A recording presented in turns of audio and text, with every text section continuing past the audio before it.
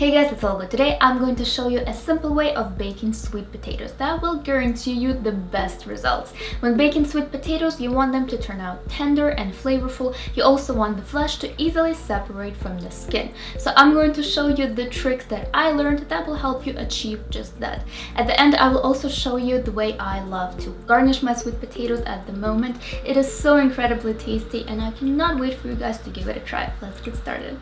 Personally, I love using sweet potatoes. They're inexpensive and really versatile. These babies are full of amazing health benefits. They are a great source of iron, fiber, and magnesium. They also contain a high amount of vitamin C, vitamin B6, and vitamin A. Vitamin A is an important antioxidant that can help prevent different types of cancer. It also helps to protect your skin from sun damage and aging, and it's great for your eye health. The best part is that one medium sweet potato contains more than the recommended daily requirement of vitamin A. So to bake the sweet potatoes, first you want to wash them under cold running water and give them a scrub to remove any dirt that could be left on them. Then grab a towel and dry your sweet potatoes.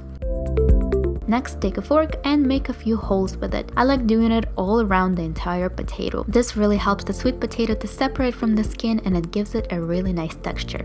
Set your oven to 425 degrees Fahrenheit and place the sweet potatoes directly on the oven rack in the middle of your oven. There is no need to preheat the oven, you can place the potatoes inside right away. The baking time depends on the size of your sweet potatoes. For the potatoes that are 2 to 3 inches in diameter, bake them for 40 to 45 minutes. For a larger sweet potato, you want to increase the time to an hour and 15 minutes. After 45 minutes, check if your potatoes are ready by inserting a fork or a knife. It should slide right in. Our potatoes are done. This was super easy, wasn't it? You just put them in the oven for about an hour and forget about them. Perfect for those lazy days. So let's cut one potato in half and see what it looks like on the inside.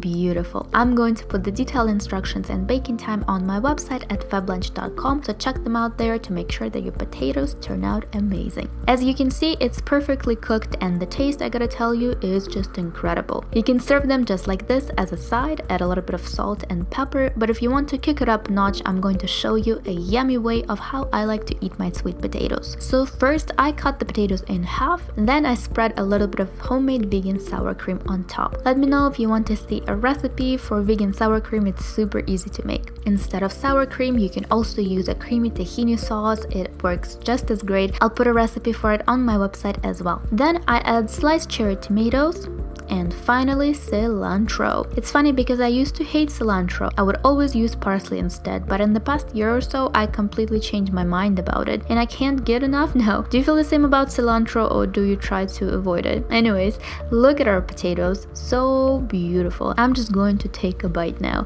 I wish I could share, but I actually ate all of them after I was done filming. Let me know in the comments what is your favorite way of eating sweet potatoes.